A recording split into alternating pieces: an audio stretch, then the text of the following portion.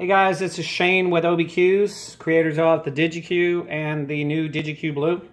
In this video, we're going to talk about how to customize the DigiCue app to set it up just the way you want it. So what we're going to do is we're going to go to Settings. We're going to click on Shane's DigiCue BLUE, or whatever you've called your device. We're going to click on Edit at the very top, and we're going to edit Configuration. We're now on the configuration screen. So let's look at the settings. I'm actually in intermediate mode right now. So let's say I want to go to advanced mode. We can do that, and we can just sync on advanced mode. We go ahead and push the power button 2 times, and it'll sync to advanced.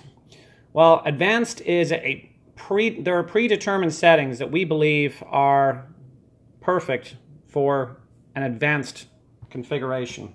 But some of those settings may not apply to you, or you might want to change them. For example, backstroke pause is currently set at 1/10 of a second. If you're somebody that has a very pronounced and long backstroke pause, most snooker players have one, a lot of pool players have them. Maybe you want a half-second backstroke pause before you pull the trigger, or you want to work on developing one. So you can click on a half-second, and then you can save that. So now what we've done, I'm going to go ahead and sync that. Push the power button 2 times to sync. What we've done is we've taken the stock advanced level out of the box, but we've made one modification to it. We've made a half-second backstroke pause, and we're now in a custom configuration. We can actually go back again, and if we decide we want to make any additional changes, let's say we want to turn everything off and not record anything. Sounds a little weird, right? Well, I can take straightness and I can put straightness on extreme. Straightness is literally measuring the up and down and left and right of the cue.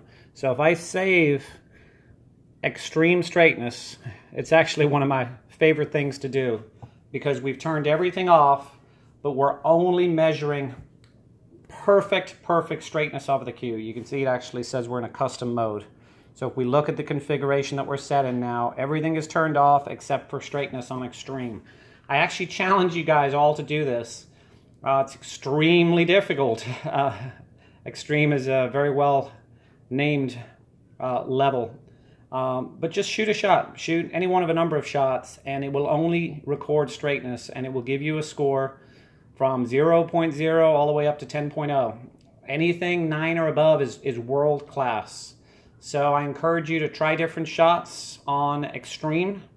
Take a screenshot of your result and email it to us. Send it to feedback@obqs.com, and we'd love to see the results. We're going to have some pro players do the exact same thing, and you're going to be able to compare your scores to pro players. So I think it's going to be really cool for people to be able to compare themselves to their friends and also some of the top pros. So that's it. That's how you customize the configuration screen on the DigiCue app. Thanks, guys.